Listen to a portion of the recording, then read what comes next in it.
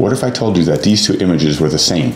The same waterfalls, shot at the same time, using the same equipment, the same lighting, exactly the same except for one small but very important detail, and that's perspective.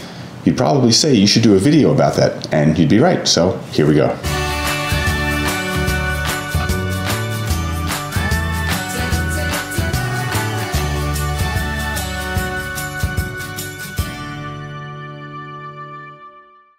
So the first thing that I consider when shooting any photograph is what focal length to use, and that's because that controls your perspective. Perspective being basically the interaction between the subjects in your photograph. Your main subject, your foreground, your background, and how they all interact with each other in the space. So let's go back to the example I showed before with the waterfalls. This is Cascadelia Falls in Ithaca, New York. And on a side note, if you love waterfalls, the central New York Finger Lakes region, Ithaca in particular, is one of the best in the world. So if you're ever in the area, definitely check it out. The shot on the left is shot at 24 millimeters. The shot on the right is shot at 135 millimeters. Now, if you look at both images closely, you can see they're really the same shot. Check that rock with the leaf on it in the bottom right corner. You can see that's the same thing. And if you look at the contours of the falls and the way everything lays out, you can see it's really the same waterfalls. But these are two vastly different images because of the focal length used and the way the perspective changes between the two.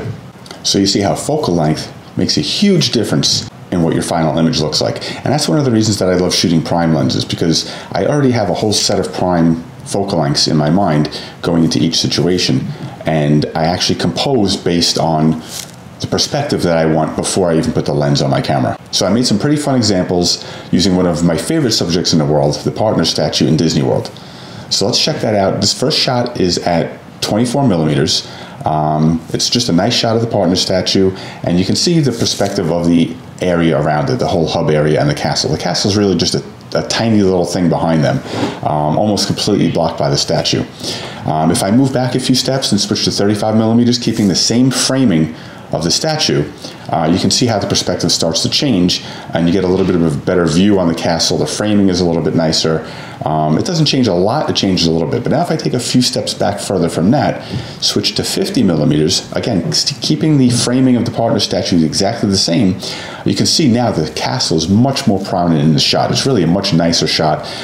The way that the castle frames the partner statue, much different shot than the 24 millimeters that we started with. Then if I take a bunch more steps way further back and put on a 135 millimeter lens and take the same shot again, you can really see how the perspective totally changes. The castle now just becomes like a backdrop behind the statue, filling the whole frame behind them.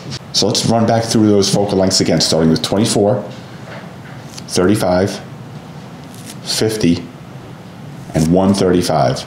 And you can see what a huge difference the focal length makes, and what a huge difference in perspective there is using the same subject for each of those images. And now you can apply this principle to any photographic situation.